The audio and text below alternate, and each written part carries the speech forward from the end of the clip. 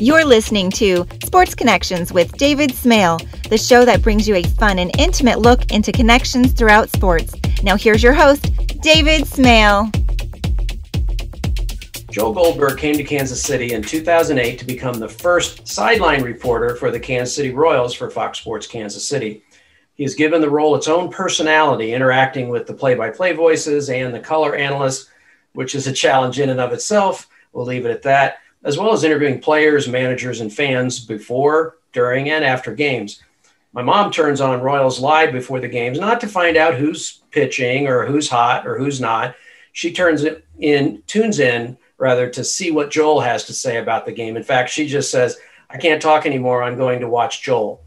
Since arriving in Kansas City, he has witnessed the rise of the Royals to consecutive American League pennants in 2014 and 2015 and the 2015 World Championship. He became and continues to be an integral part of the Royals broadcast team and the overall Kansas City community. He's also released his first book, which he'll tell us about shortly. Joel, welcome to Sports Connections. David, good to be with you. Great to see you, so to speak, in the off season.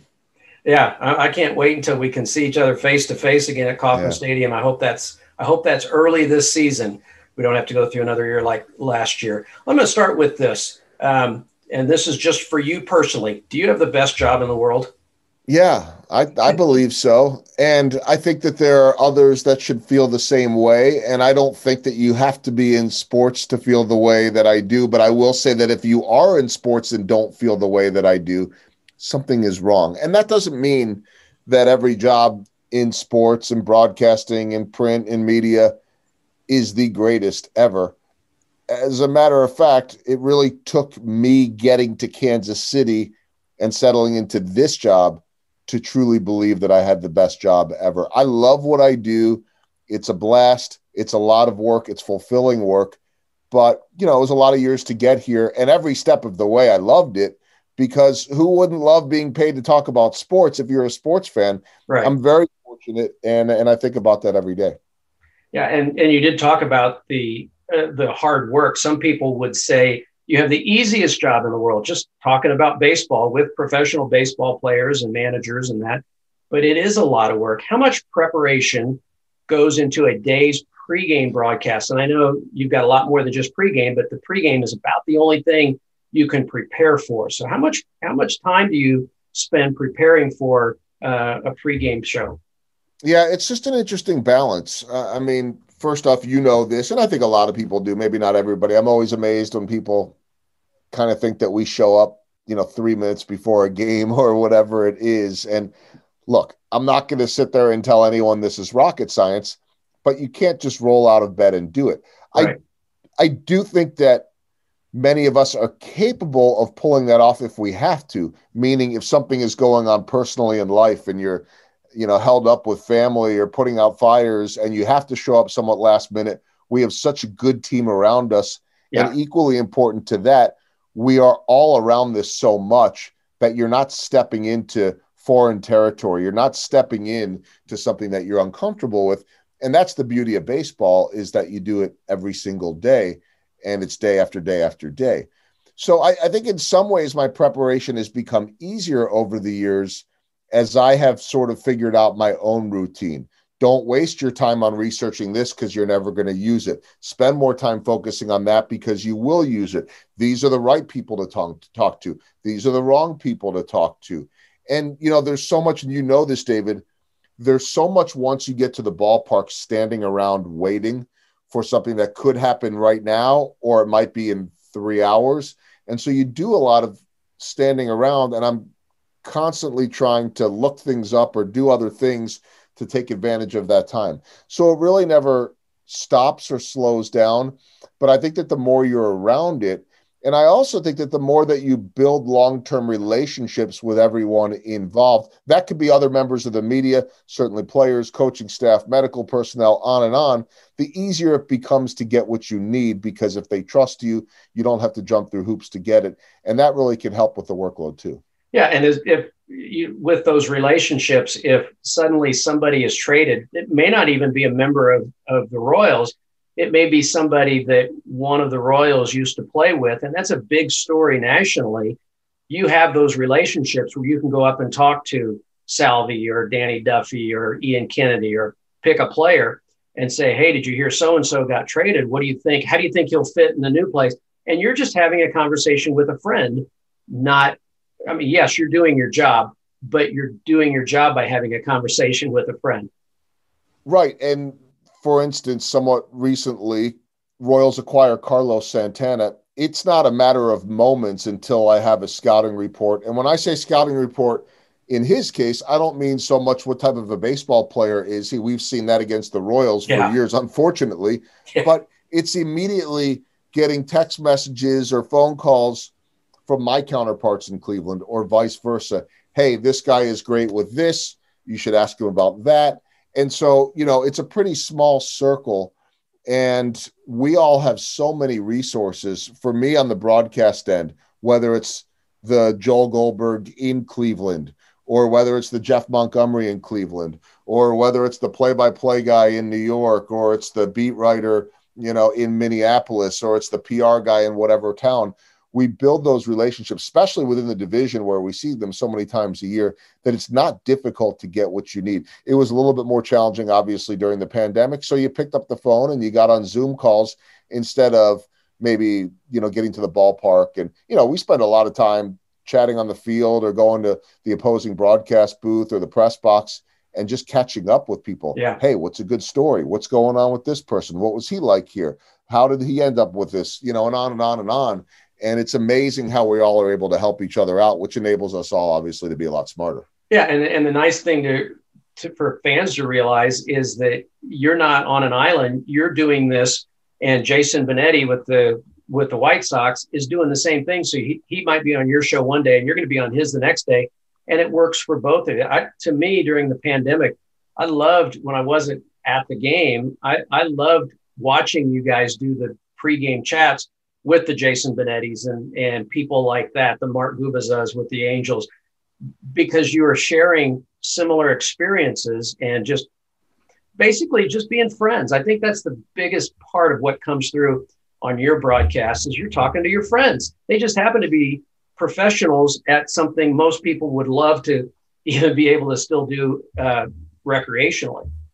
Yeah, and it's sometimes still mind-boggling to me that I could pick up the phone and text Steve Stone and get a reply back. And I'm like, I watched him as a kid with the Cubs and now he's a resource for me and he's very accessible. And I could sit there and say, hey, Stoney, can you come on with us today?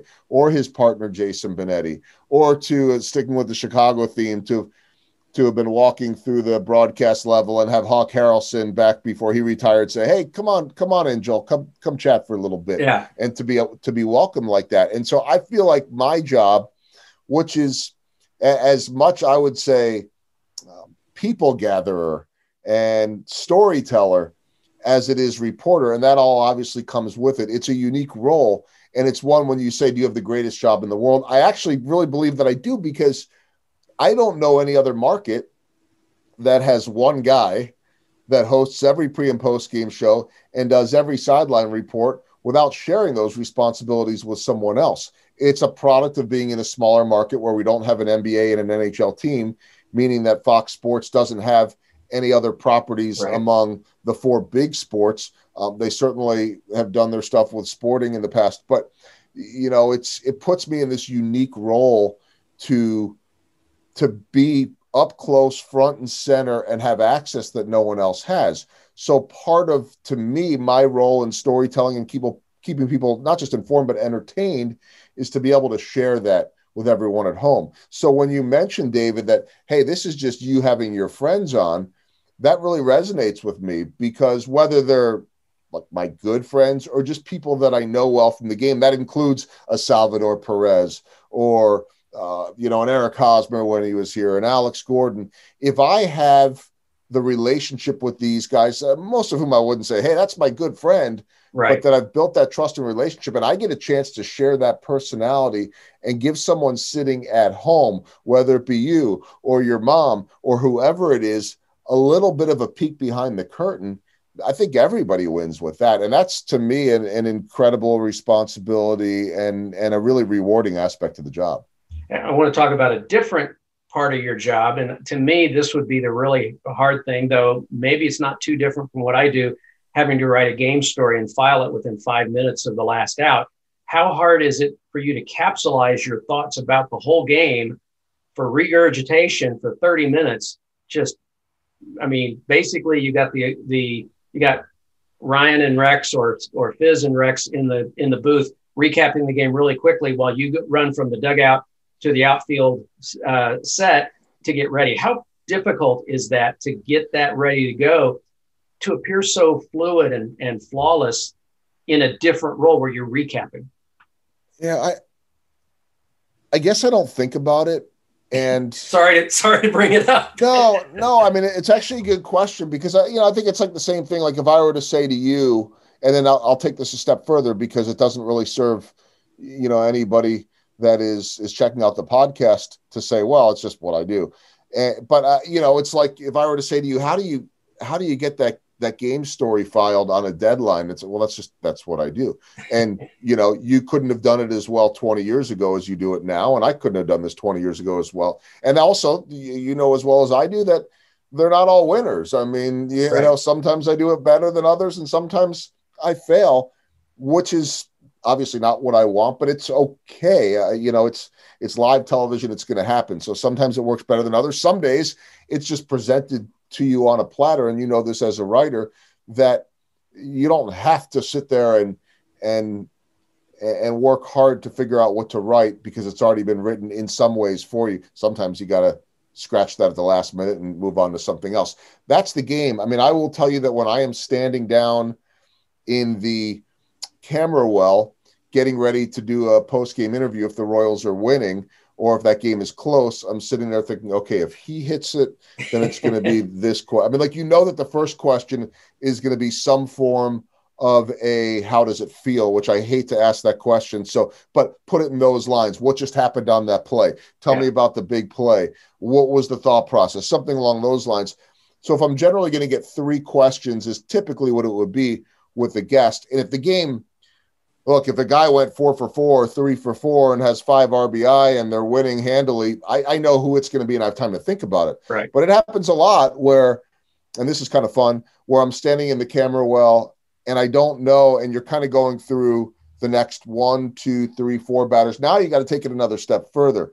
This guy doesn't speak English, so we're going to need a translator. So we need to make sure that happens. Or this guy really isn't comfortable talking. There aren't many like that. But if it's him, who else can I get? Well, this guy's a good talker. He went, 1 for 4 and had a walk, but that walk was a big moment. Is that worth the interview? So you're running through all these things in your head. Now, here's where it gets kind of quirky and fun is if the Royals lose, I don't get that interview on the field. That's the way baseball is. It comes from the winning team. So it is much more beneficial for me if we're at home to be out on our post-game set, which is in left field. There is no direct catapult to get me out there or walking escalator. Yeah. Like you got to weave. And I've got little backdoor tricks to go underneath here and up through there. But I do have to emerge at some point. I do have to kind of fight through the crowds a little bit. The cameras are all watching me because they're stalling to get to a commercial break from Ryan and Rex or Fizz and Rex, so that I could be there to start on time. And so I've got to get going there. Now, it's to my benefit to be out there if they're losing.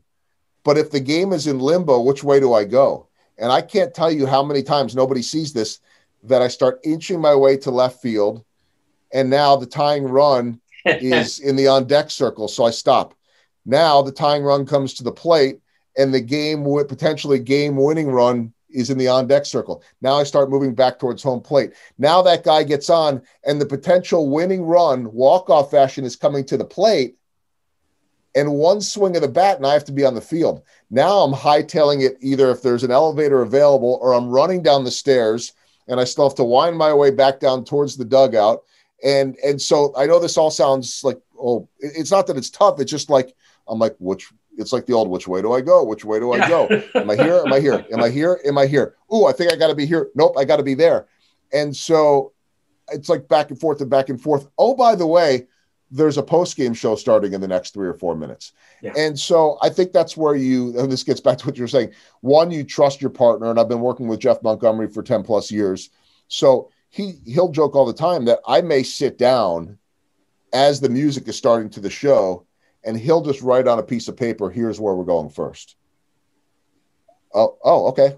Like, I don't have time to say, let's go here, let's do this, because the adrenaline and everything's going. And that just comes to paying attention during the game, writing down some scenarios, chit-chatting back and forth, communicating with the producer, and it's fluent. I mean, it's our post-game show is not scripted, and a lot of it is based on, okay, Mike Matheny's available, go to the press conference. We got this sounding, go to that, and then you start piecing things together. I think that's a lot of fun, though. And you guys do it so well, you and Monty, and even when you get HUD on there, and just the whole thing looks like it was pre-recorded. It's so smooth most of the time. And then there's sometimes when your suit coat is wet because you just got dumped on, and it's very obvious that you're ad-libbing, and that's fun too. I think knowing you, as well as I do, and knowing what you're doing, it makes it more fun for me to watch. But for the casual fan, it just looks effortless. And I guess that's a good compliment for you to come across that way when I know there's a lot of effort that goes into it. And I'm not sure that it's as smooth as you make it out to be, or maybe you perceive it in a better way than I do. And that just might be some, self-doubt or criticism in my head, but I'm okay with that too. I mean, we all are going to see things. We're all going to see it differently. That's the subjective business we're in. But my point to that is I have always wanted our show to sound like two guys sitting at a bar talking about baseball. Yeah. And, I don't know that I'm, rechanneling the Saturday Night Live guys, the Bears guys, but I don't want it to be this scripted. Yeah. How was this? How was this? How was this? I want it just to go back and forth. And we're at a point now where Monty doesn't always know where I'm going, and I may not know where he's going, but I know 99% of the time he's going to pick up wherever whatever I give him, and vice versa. And if I'm struggling or I miss something, he'll pick me up. And if he's struggling, and the only time it really doesn't work is if somehow somebody was trying to talk in his ear and he didn't hear a question I asked, or sometimes you get those little things, right. And I could see it in his face, like, oh, he has no idea what I just asked him. Okay, let me pick him up. But there's an incredible trust level there. And this will be about the only time in my life that I've ever done this. But there's like this chemistry that a Patrick Mahomes and a Travis Kelce have. See, I'll never do that again. But which one are you? Which one are you? Are you Mahomes? I guess I have to be Mahomes, although, everybody would tell you that Monty's 1,000 times more athletic than me, even if he's 10 years older than me. So he should really be both of them. And if I was lucky, I guess I'd be Andy Reid. I don't know. Or the guy in the practice squad, maybe. But there's this trust and chemistry between us that does remind me of when we're sitting and we're watching Mahomes, you go, how did he find Kelce? Like my wife, who's not a huge sports fan or a huge football fan, every time she's like, how do those two do it? And not that anything that Monty and I are doing, anything at that level, and I would include our crew in that too, behind the scenes, but we've done it for so long together that there's never a fear factor. Yeah. And not every pass is going to be completed. And there are going to be flaws and flubs. And look, David, I don't use and prefer not to have a teleprompter. First off, that post-game show will be impossible to script anyway. Right. And to me, it's just my style. The pregame show, while we know where we're going almost every time, unless something goes wrong or there's breaking news, a last-minute trade or an injury or somebody pulled out of the lineup, something like that, I still want to know, here's where we're going, and then let's talk about it. Right. What's the sound bite? I'll get you to the sound bite. I don't want to sit there and say, and Mike Matheny said, this is a must win. And then you hear Mike Matheny saying, this is a must win. Like, I want to know, without stepping on it, how best to go about that. But I want it, and I think this is it's not just a Kansas City thing, but I think this is just less of the big market New York, LA type of thing. I don't think we need to be all Rico Suave smooth on this thing. I just think we have to be real, and we have to be like what anybody would get from us if they saw us at the grocery store. Sure. Which is harder for you on the post game? And I'll give you like 3 or 4 options: a Royals blowout win, a Royals walk-off win, a game where we had no pitching, and to back it up, we had no hitting, an embarrassment. Which is the hardest post-game show to do? Oh, for without a doubt, the blowout loss, had no chance, is the hardest thing, because, and people will say to us, "Oh man, how did you deal with that one?" And I'm like, well, I've been dealing with ones like that forever. Yeah. And that's not even sitting there saying, well, the Royals have had bad years. Anyone in my role, even if your team wins at the winning percentage of someone like the Yankees or whatever, you have enough blowouts and bad games. And those are the hard ones, because even if a blowout win is anticlimactic, you have a lot of storylines. These five guys each had 2 RBI, or the last time that this many players had this many RBI was 1987. And hey, Monty, do you remember that year? I mean, like there's, yeah. But when you have that blowout loss or that dud, it might not even be a blowout loss. It might be, a 3-0 loss where you had 2 hits, and it's against a guy that you feel like they should have hit better. It's not against a Cy Young, and it's like, and the defense was a little shoddy, and it's like, meh, this one doesn't feel very good. And typically, this, it doesn't usually just happen once. There could be 4 or 5 of those in a row, where you're like, by the 4th one, you're like, can we re-cue yesterday's show? Because this one feels like the same. But, I'm constantly reminded that someone's always watching, that someone always cares. No matter how much we might hear from some fans that say, I might tweet out after the game, Royals lose their 5th straight, 3-0, offense continues to struggle, and somebody will inevitably tweet, who cares? Or, well, I'm not going to watch that one. And I'm like, that's cool, but somebody will. And by the way, thanks for tweeting. But someone's always paying attention, and so we owe it to them to give it our best effort. Is the energy level and the excitement level going to be the same after a blah game? No, but I think that's what makes it harder, is you have to create it a little bit better. You can't sell something that's not true. I am not the guy, nor will I ever be the guy that is beating the heck out of athletes or team. And I know I'm in a role where it's not suited for that, but that's always been my personality. Yeah. I find, especially when you build trust with guys, that the truth is the truth. The facts are the facts. So I have no problem saying, hey, so-and-so player, Salvador Perez, is struggling right now. He's 0 for his last 16, and this one's eating him up, or whatever it is. There's a way to still focus on and cover the downtimes of the negative without being a bad guy, so to speak, without beating them up. And I have to be able to coexist with these guys, up to 160 games a year, and traveling with them and all of that. But that doesn't mean I have to sit there and say, boy, they're doing great, when they're clearly struggling. Right. I think it's not so much what you say, it's how you say it. And I think that's how I make my living. And I think that kind of transitions into the next topic that I want to talk about. You have become, to a lot of fans, almost as popular as the players. You've been there longer than any of the players. Now that Alex is retired, you've been there longer than any of the players or coaches. Is this role what you expected when you took it, especially since the Royals had never had anyone in that role? It's not what I expected. I mean, it exceeded expectations. I'll start with this.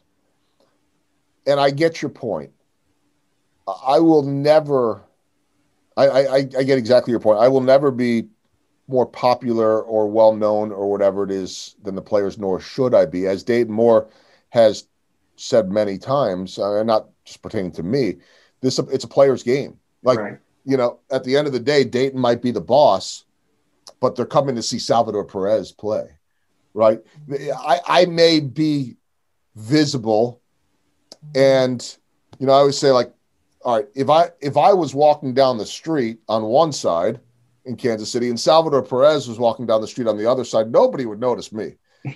Now, if Salvi's walking down the street on one side and Patrick Mahomes is walking down the street on the other side, and I want to get somewhere quickly, I'll go hang out with Salvi, and everybody's going to go to Mahomes, right? It's all perspective. The reason why, to your point, people may know me more is because I've come into their living room pretty much every night for 13 years. And they will get to know Bobby Witt Jr. in the future. They will get to know Brady Singer more, the way that they now do Danny Duffy. They will get to know Asa Lacy or some of these names that are coming up over time. But with the way sports are nowadays, and we all know this, the day and age of George Brett being on one team his whole career is almost non-existent. Alex Gordon was, I think, the outlier there. So as long as they're still paying to put me on TV, which could end at any point, I mean, there was a few years ago where someone yelled over from the dugout, "Hey, Joel, it's your birthday, right?" "Yeah, happy birthday." And I look over, I'm like, "Thanks." And then I think we were in Detroit, and I see Adalberto Mondesi and Brad Keller.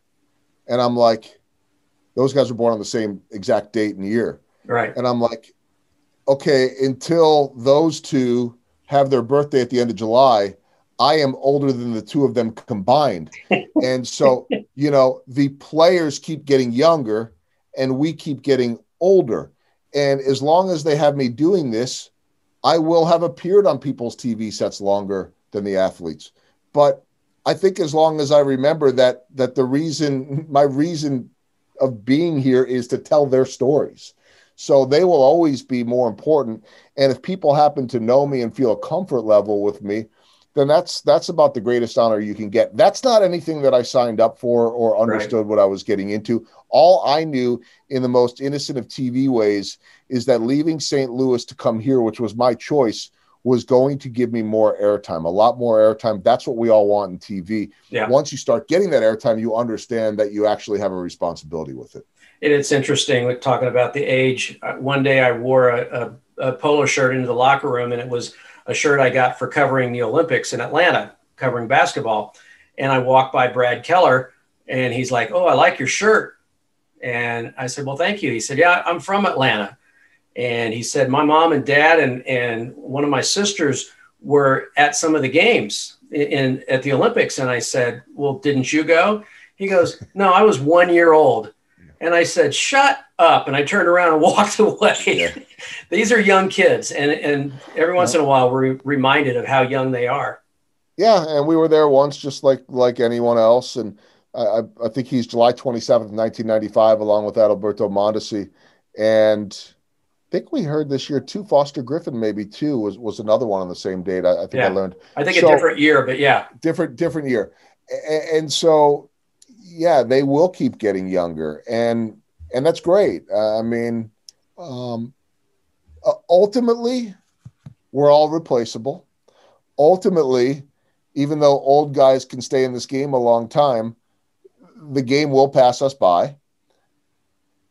These players will be passed by. As Rex Hudler says all the time, the only thing guaranteed of a ball player is that at some point he'll be an ex-ball player, but they'll replace them with more ball players and they'll replace them with more broadcasters, whatever that looks like. I don't know. I mean, maybe in 20 years from now, the game will be broadcast on something that is like that version Snapchat or something. I don't know what it looks like in the future, but who would have ever thought that there'd be pre and post game shows the way that we do them now. And that's a part of the whole thing. And so, it's a lot of fun to just be part of it. And, to see all these young players come in. I tell parents all the time, and the players too, but I think the parents grasp it more, that the privilege of being able to capture that moment, whether that be our cameras or me getting to interview the parent in the stands or whatever it is such a privilege and such an experience that never gets old, because you understand that they will never have that moment again. I'll give you this one, and I know we'll get to it later, but my uncle reached out to me because I had written a chapter about Eric Hosmer in the book. And he said, "Hey, do you remember when Eric Hosmer hit his first home run?" I said, "Yeah, Yankee Stadium." And he said, "We were sitting, like one row behind them when you came up to interview them." I'd gotten my uncle and aunt tickets at Yankee Stadium, and they were sitting there like they were a part, not of the family, but they were there. And they'll never forget it. Right. I mean, like that was my uncle's memory when he got the book and he saw that Hosmer was written about. He's like, "Oh, I was there when that happened." And so those families will never forget them. And look, I've done hundreds of those moments, and there are only a handful that forever will be in my mind because there's so many and it's their moment. It's really not mine. But They usually want a copy of it. They usually want to be able to show it to the family. And somehow I end up in those videos, so it's such a cool thing that every year you get to see more of it and more of it. And it's that first for someone that has dreamed of this their whole life. And I get to be the one to sit down and talk to these proud parents about it. You ask about, do you have the greatest job ever? I mean, those are the moments that make it that. Well, you just answered my next question, which was what's your favorite part of the job? So I think that's pretty much being able to be a part of history for those young men. So let's switch to this. You've mentioned a couple of players, Hosmer and Salvi for sure. Who is your favorite Royal to be connected with, whether it's pregame, postgame interview, just chatting with in the clubhouse, whatever? In your 13 years with the team, who is your favorite Royal? I think overall, and there's so many layers to that question for me, maybe not for you, because the guys that I go in and just BS with in the clubhouse are often my favorite. They're guys that I've spent time with away from the field. Less and less of that now as I get older, but you get to know them. There are families like the Hosmers that I built relationships with that'll be special to me beyond baseball. And so, it's an interesting question because there's no one more fun than Salvi. And what you see and what everyone sees on a nightly basis, it's real. Yeah. I mean, and I've got a great relationship with Salvi. The time that I spent with Eric Hosmer, as good as any athlete I've dealt with, I actually wrote in the book that he only blew me off once, and it was a fun story of why. But basically, he was protecting another player. But the most go-to, accessible superstar, and I will say that in Kansas City terms, he was a superstar. People around the country might not say, wait, he was a superstar. He certainly was here in Kansas City. Yeah. But number one on my list has to be Alex Gordon. And I wouldn't do any wrong with going with either three of those guys who I've probably been around more than anyone. But, when I got here in 2008, Alex was in his second year. So Alex played 14 years in the big leagues. I covered 13 of them. And I, like many of us, watched him go from a young player to a young married player to a little bit of an older father to an older father of two to an even older father of three. And I view Alex as much as any player on that team as a friend. And maybe that's a little bit easier to say now that he's out. And I feel like he's probably more one of us than he is them there. And there is a dividing line. Players are players. Right. We build relationships with them.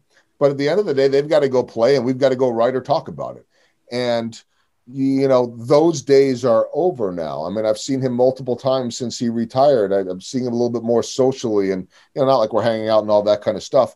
But, you build these relationships. And I absolutely treasure the time that I had, not just with him, but having had the chance to get to know his late father, to know his mother, who I absolutely adore, his wife, his mother-in-law, his father-in-law. That is such an amazing part. That gets back to favorite parts of the job. That to me, he would be my favorite guy because I feel like I watched him grow up and I watched his whole journey in my unique way. And that's something that'll stay with me forever. I figured it would either be one of those three guys. I thought it might be Salvi. So I had a question for you related to Salvi. How much money have you spent through the years on dry cleaning as a result of Salvador Perez?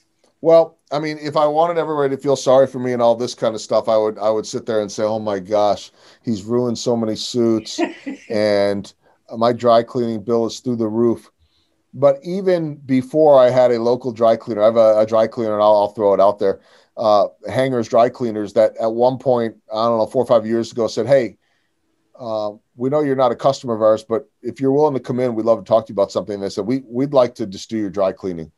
I'm like, well, I can't really go on TV and do ads for Hangers. I mean, that's, right. That's a lot of money. I said, no, we just think it'd be cool to be able to be the ones to, tell people that we're doing your dry cleaning after it's all messed up. So the one side of it is it's given me this great relationship with the company, and they're awesome to me. Uh, but the other side of it is when you wear a suit on an 80-degree day in Kansas City, whether you get doused with a Gatorade bucket or not, it probably needs to go in for dry cleaning. So, it's not like he made my dry cleaning a necessity. He just made it a necessity to have somebody dry it out before it went in there sopping wet. So I would have to hang it, in the garage or whatever it was. But I will say that Salvi splash, which was completely organic the way it all became a thing. There's nothing organic about the Salvi splash. I mean, he decides he wants to do something and we go along for the ride, and it's sort of scripted in his head. And I have this sort of task of following his lead. I mean, I joke with him now that if we're going to win an Emmy Award for any one of these moments, we're going to have to give him a director's credit on the Emmy nomination, because it's not our director, Steve Kurtenbach, in the truck saying, hey, move the guy this way. It's Salvi going, hey, so turn him. He's like signaling to me, move him here. I don't want him to see me. I don't want him to see me in the Jumbotron. And I'm like, wait, your world, whatever you say. But I have never once suggested he do anything. I have never once asked him to do something. He will tell you that I asked him not to do it. And that never happened. We argue about this. He likes to remind me of this. He says twice I got mad at him, which is total garbage. It was once that I got mad at him, but he wants to exaggerate. And it was years ago. I don't remember when, but we were in Seattle and it was like the start of a road trip. And so, if we're doing 9 or 10 games on a road trip, I might pack 3 to 4 suits, and, you could hopefully reuse those. And then you pack enough shirts so you don't have to go do dry cleaning on the road if possible. And it was like the first day in or the second day in. And instead of doing the Gatorade bucket, he took like 4 cups of blue Gatorade and just chucked it through the air. And I had a light colored suit on. And so everything was just dotted in blue. And so I just said to Mike Swanson, the Royals vice president of media relations, I said, hey, can you just tell Salvi, just to hold off on the cups? I could dodge the other stuff. And Salvi got wind of that and basically was like, oh, I'm going to hold that over your head. You don't like it. I mean, he and I have a great, just such a fun, give each other crap back and forth. Yeah. That I always know is just from the most fun, entertaining place. And that's it. I mean, I'm moving quicker when it's cold out. I really don't want to get cold. Yeah. I don't need any of the attention on this thing, but there are moments, especially during the heyday with all the winning, where there was a determination made in advance that I was going to be the target. And this would be discussions that happened with, Salvi and Hosmer or whoever, Salvi and Duffy. And it's like, it's my time. I mean, I would rather they just dump it on each other and I get out of the way, and then everybody wants to know what it felt like. And, well, it was cold is what it was. But I'd rather it be about them. But if they want to include me in the mix, it's pretty cool. It's pretty fun that they want me to be a part of this little deal. It's Salvi's deal, and whatever he wants to do, I'm fine with it. Did you have players that were difficult, players or managers who were difficult to get to open up to you? Oh, sure. And so in a strange way, some of them were guys that were much better about being open or friendly off camera than on. And, I'm constantly reminded that I do this for a living. And as I said earlier, it doesn't always come out the right way. It's not always smooth. There are good shows, bad shows, good interviews, bad interviews, bloopers, and all that. But I'm never nervous or uncomfortable. And there are plenty of people, including athletes or coaches, that really don't like the spotlight, aren't comfortable with the spotlight, even with what they do. And so I think the two that stand out in my mind, and I would tell them this, or maybe I already did at one point, were Jason Kendall and Rick Ankiel. And I got along great with both of those guys before their time here, after their time playing. As a matter of fact, I'd had a relationship with Rick from back when he was in St. Louis. And I believe that I was a very friendly and familiar face to him as he was, trying to kind of put the past behind him and some of the struggles that he had with pitching. And now he was a hitter and everybody still wanted to ask about that. And I think I was a friendly face, but once I got him on camera, it was like, 2-word answers. I think he was just kind of in protective mode. And Kendall was the same way. One of the smartest guys that I ever met in baseball. I just couldn't quite get it to where it needed to be. The irony of all of that is Rick went on to be a really good television analyst. And so, some guys I think would rather just avoid the media if they can. I never or very rarely have I taken that personally. I almost look at it as a challenge, like, okay, what can I do to help make this better? And a lot of that is just building those relationships and that trust and leaning on others that you've done it with. But, as my kids say to me all the time when I tell bad dad jokes, they can't all be winners. And, they're not always winners. I had one year, I remember Ryan Lefebvre was so mad. Casey Kochman we like my first year or two, we used to interview a star of the game from the other side after a loss. And we kind of stopped doing that, and which I was upset with at first because I just enjoy interviewing people and meeting new people. And I kind of came to realize that fans could care less whether we interviewed, the third star of the game from the other team, because the first and second stars were probably going to their TV and radio. So we gave that up. But I remember interviewing Casey Kochman one year with the Angels, first baseman, and I think every answer was one word. And we finished it up. It was awkward. It was painful. I'm like, well, that sucked. And I remember Ryan Lefebvre was just so mad that, a guy would make so little effort. I don't know the guy. I don't really, I didn't find myself offended by it, but those are few and far between. Yeah. At the minimum, guys know how to get out there and answer questions in a way that supports their team. Well, you were prepared for, have you ever been yoasted? And I know you have. I've been there when you've been yoasted. We've all been yoasted, and we're obviously talking about Ned Yost. When you say beautiful blue sky out there, Ned, no, it's actually, yes, it's a beautiful blue sky. And my uncles were his agents when he was a player. So we have that, and he is warm and friendly when I don't have my recorder in my hand, but I've been yoasted. So I know you have been. So what is your favorite story about being yoasted by Ned Yost? Oh, man. I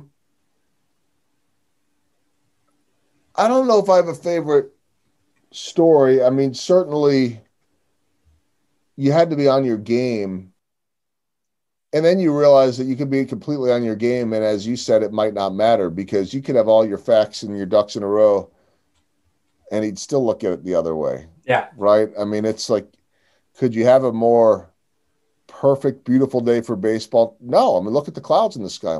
What clouds? Yeah. But I also came to understand that some of it was just his personality of messing with people. Yeah.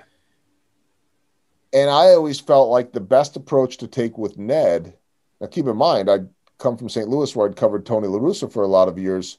So I'm not saying Ned was a walk in the park, but I had already dealt with a manager that could be difficult in answering things when you needed answers.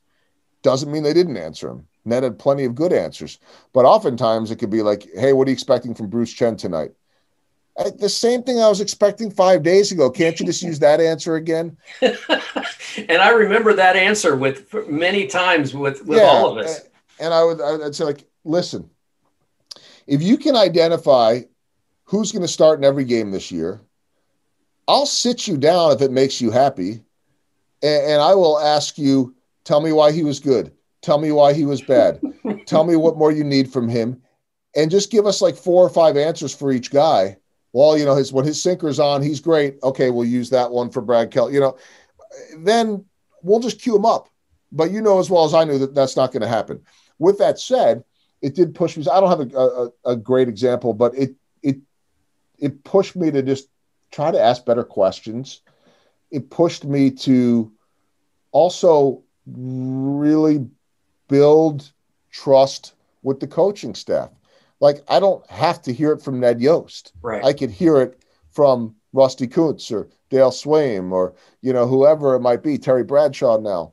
And so if if I can get the insight and the information I need from those guys, then if I get it from Ned, great. If I don't, I don't. Yeah. And what that enabled me to do was not be that thorn in his side every single day. So when I needed it and I had to be that thorn, fine. But if I don't need it today, fine, I'll get it from somebody else. And that's good. And the other thing is I learned how to throw it back at Ned without it being inappropriate or offensive. Yeah. And that's just really like, he liked that back and forth, but you had to know the right time and place for it. Because if you got that wrong, then you're embarrassing him. And I'm certainly never going to stand up the manager. You can, that's not a good way to go about living every single day with them. So I don't know that I had a specific one. I think, really the one that stands out to me is just interviewing him live on the field after one of their clinchers. And it was actually after, I believe, that they had just knocked out the Toronto Blue Jays in the 2015 World Series. You could just hear the emotion in his voice. He kept referring to them as these kids, and then had to keep stopping himself like they're not kids anymore. That one, and then the last ever interview I did with him in his final game, that he was retiring. And I think I had about 4 questions in my mind. And we're in the middle of the third, and I could hear his voice choking up, which kind of got me choking up because I didn't think it was possible to, hear Ned Yost choking up. Mm-hmm. And I just knew there were tears behind those sunglasses. And I was ready to ask one more, which was probably going to put him over the edge. It wasn't really my intent, but I could feel the emotion. And he's going on with his answers, like he's going, and I'm ready for my next question, my last question. And he's like, "Thank you all so much. Love you all. Thank you," or something like that. And he walked off, and I'm like, oh, he wasn't going to let me get anywhere further with this because he was going to struggle. And I don't know if he'd remember that or not. So, it was an adventure. It wasn't always easy, but I never felt disrespected. He could have made our jobs easier at times, but it was never, ever, ever, ever, ever personal with him. Yeah. And that's all you can ask for. Yeah.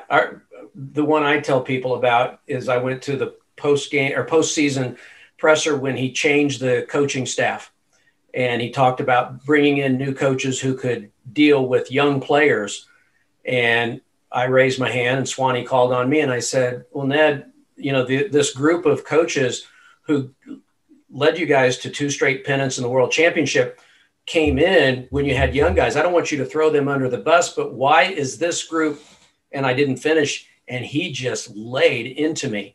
I'm not going to throw anybody under the bus. And you can imagine, I'm sure you were there. You probably don't remember it, but he just ripped into me. Well, that was the last question because nobody else had the courage to ask another question. So Swanee wraps us up, and one by one, the media, we all walk up to say goodbye. And I'm almost scared to, even though I know him personally through my uncles. And he looks out and he goes, "David, good to see you. Glad you're here. Have a good off season." And it was like he had just answered my question eloquently, and when in fact he had blasted me. So you're right. It's not personal. He just doesn't like that part of his job. And sometimes he has a little fun with not liking his job, that part of it. Yeah. And I will say that I have, and not that it's been a lot, it's been maybe 3 times, but I have had more either text or phone conversations with him since he retired than I ever had, in his 10 years or so here. I never really felt the need to have to get a hold of him. I sort of leave that to the beat writers. Like, you need stuff in the off season, you need comments and all that. And so I just kind of left him alone. But now that he's retired, on his birthday, I'll send him a birthday text. When I needed comments for the book, he readily called me back. When I needed stuff about Alex Gordon, I was able to track him down when Alex was retiring. And I think I might have been one of the only ones to get him, because I know the Royals used the quote that I got from him on their Twitter feed, which if that was indeed the case, I believe that I happened to catch him right before he was going out hunting for the day. And so I got lucky, because I asked him if he'd get on a Zoom call because I wanted to record him. And he goes, "Nope, going out hunting with Foxworthy." I'm like, "I'll take whatever you got right now." Yeah. And so he sent me a text with a statement, but I think that now that he's out, some of that personality you were talking about, I mean, anyone that's ever seen Ned Yost speak to a group, make an appearance, sees a different guy than what you would see in the press conferences. It's a very charming, engaging, thoughtful, introspective man. And, I wish I could have brought more of that out at times, but at times he showed it. And I think that was certainly when he was at his best for us. But I've really enjoyed sort of seeing him post baseball right now, because he, at least to me, in my limited, interaction, seems very relaxed and seems to really be enjoying things.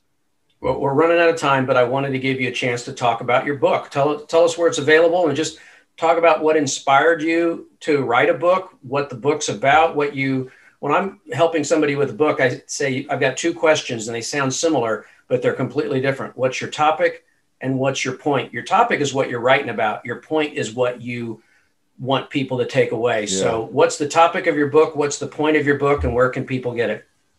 So the topic is the little things that add up to the big things. And I'll back it up real quick, because I think a lot of people, at least within the sports world, maybe didn't know that I was leading, this other life that's not all that different than this life. But about 4 years ago, a friend of mine said, you should start a speaking business. And that didn't come out of nowhere. He would ask what I was doing in the off season. I've been asked to speak to a couple of groups. I've spoken to groups for 25 plus years in television, but I'd never really done it as a business. It was go speak to a Rotary Club or a church group, community outreach. Here's what's going on with the team. And then a couple of groups had hired me to speak. And, I thought, well, there are a lot of lessons in culture and leadership. And I've got all these experiences from the Royals and the Cardinals and the Rams and all this stuff. And so he said, you should start a business. And so I did. And everyone said to me that knew the speaking industry, you have to write a book. And so I met with an author, and she looked at me and she said, you're not ready to write a book. And I was like, I'd be offended if I wasn't thinking the exact same thing. All I was thinking about, this is probably a handful of months or maybe a year after the Royals won the World Series, is I'm not the guy to write the 2015, book about the Royals and the World Series. There are people that do this for a living. And I guess I could write a how-to broadcasting book, but it's not that exciting other than a handful of people. So I don't know what I would do. And she said, why don't you start a podcast instead? So November of 2019, I started a podcast called Rounding the Bases. And the whole point was to really start meeting leaders and executives outside of the sports world and entrepreneurs. And I started telling these stories. And, she said, you'll build content that way for speaking, maybe for a book one day. You'll meet people. You'll build a brand beyond baseball. And so it was rare that I would have a sports guest. But early on, I thought, I'm going to ask everybody 3 baseball-themed questions. Professionally speaking, in your business, what's the biggest home run you've hit? What's the biggest swing and miss you've taken? And what is small ball? What are the little things that add up to the big things? What are the singles and the bunts and the sacrifices and the defense and the stolen bases in your world that translate to home runs? And it hit me, I don't know, sometime a year and a half ago, I'm going to write about small ball. And then, as you know, as someone that's been through this process many, many more times than me, that it just evolved as it was going. Like what I thought it would be when I started kept changing and changing, to the point where I finally settled on, I've got all these topics about small ball: trust, paying attention to detail, purpose, reading people, what I call reading the room.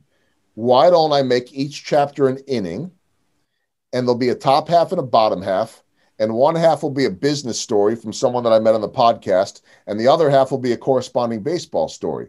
So I could sit there when I do a chapter on paying attention to detail, and that chapter is about Rusty Kuntz, a deep dive into that.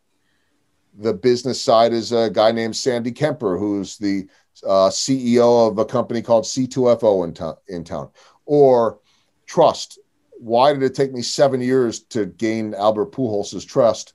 And then how does a guy like Jeff Jones come in, used to be a bigwig at Target, and come into H&R Block and take over a company? And how do you build trust and take people into a new generation? And so it's chock full of those type of stories. And I think the cool thing, and this as a writer, is that when you start digging deeper, you begin to learn more about people that you never knew existed. Yeah. And so to hear the story of Raul Ibanez's parents and how they ended up in the United States, and to learn more about how the Royals found Eric Hosmer and fell in love with exactly what he became were stories that I couldn't tell in the context of 30 seconds to a minute in a game, but now it was something that I could do in writing. And so it's, you know, it was a project that I knew that I wanted to do. I knew that it would help me with everything that I was doing with my business. But more importantly, I think I knew that I had stories to tell. And, you know, when you talk about the point of it all, I think that the book is full, especially at a time with, you know, so much negativity. The book is chock full of lessons from stories in and out of sports that can help people, not just with their business, but with their life and in going about things in a better way. And I know it's available on Amazon and in bookstores, but you make more money if they buy it from you. So where can they get it from you directly? Yeah, you know that drill. There's a game to this one, right? Yeah, Amazon's fine. It's been available in Made in KC in Kansas City. And then my website, joelgoldbergmedia.com, and I can fulfill any orders too. People can email. I've got a little team, so people can email info@joelgoldbergmedia.com, and happy to sign or do whatever it takes. So you'll sign autographs if requested. Yeah, I mean, it might devalue things, but people seem to like that. So, you know, if that is something that people want. Now, I've already gotten just destroyed on social media by Hosmer, and Whit Merrifield was featured in the book too, in a chapter called "Don't Give Up." And, you know, I wrote them little messages in there, and they were sure to share that on social media, because my handwriting is somewhere in between a kindergartner and I believe Ian Kennedy offered his 2-year-old son to do the signing for me. So it's up to you whether you really want that handwriting in there, but it's been fun. Well, good. Well, it's always a pleasure to chat with you, whether it's at a hockey game or, you know, whatever. It reminds me that 4 of the most beautiful words in the English language, when strung together, are pitchers and catchers report. We are less than 2 months away from that. Hopefully it will be at a normal time in February, but I'll look forward to seeing you out at Kauffman Stadium for baseball this year. Thanks very much for joining us. Thanks, David. Always good to see you. All right. Take care. Thanks for listening to Sports Connections with David Smale. Make sure to subscribe, follow, and rate the show from your favorite podcast platform. You can learn more about David Smale and his work by visiting davidsmalebooks.com. Don't forget to join us weekly for new episodes. Until next time.